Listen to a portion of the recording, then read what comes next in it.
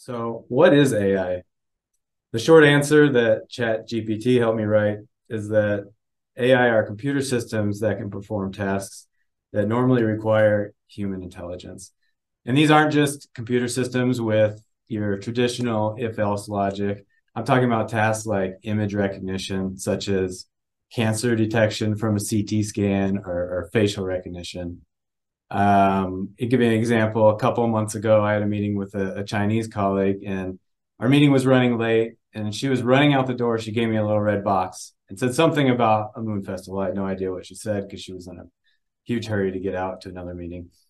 And I didn't get a chance to ask her. And since the box only contained Chinese characters on it, I had no idea what it was. So I pulled up my phone to the Google Translate app and I pointed it at it. It had a live image and instantaneously overlaid English text onto that image. This is amazing technology that's happened in the last few years, and it's a good example of AI. AI also encompasses speech recognition technologies such as Siri or Alexa.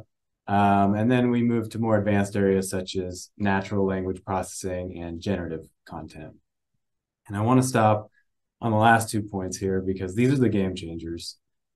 This entire slide was generated with AI, the text, the image, the slide layout, all of it through natural language processing, meaning me giving ChatGPT and Midjourney a prompt, it understanding what I'm saying, and then generating new text and images from that prompt. Think about that for a moment.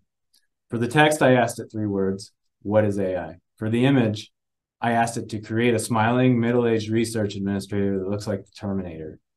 Then PowerPoint suggested a slide layout that would blend the content and image and template together seamlessly. This slide took about 3 minutes to create, and all of it's original, meaning you'll never find this exact content anywhere unless somebody steals it from me. And in terms of potential productivity increases, this technology is absolutely amazing. And before we descend further down this AI discussion, let's just get some vocabulary out of the way. When we talk about AI, historically, we're discussing this all-encompassing generalized definition that I gave you from the last slide. But now when you hear people talk about AI, they're usually just talking about ChatGPT, but there's really a lot more than that to AI. You may have also heard the term machine learning, and this is a subset of AI. And this is probably the simplest form of AI in which you feed an algorithm data, and it can adapt and learn from that data without explicitly being programmed or told how to get from point A to point B. Think of Netflix or the Spotify recommendation system. You feed it your data specifically by watching a movie and giving it a thumbs up or thumbs down. And by doing this, you're training a machine learning algorithm to pick movies, songs, and genres that you will like. We're doing some machine learning here at Illinois to determine workload complexity, where we feed an algorithm training data that our staff have marked up, and then we can give it any award and get back a complexity score. So if we go further down this AI rabbit hole, we start talking about deep learning or artificial neural networks. And these are built on the concept of artificial neurons, meaning they're mimicking the way the human brain works.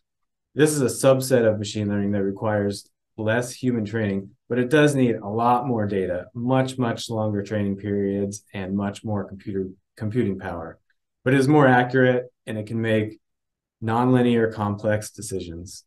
ChatGPT falls within this subset, and it's the most advanced subset of AI we're focusing on. To give you an idea of how much computing power these things need, ChatGPT supposedly costs $100 million to train and about $700,000 a day just in computing resources to run.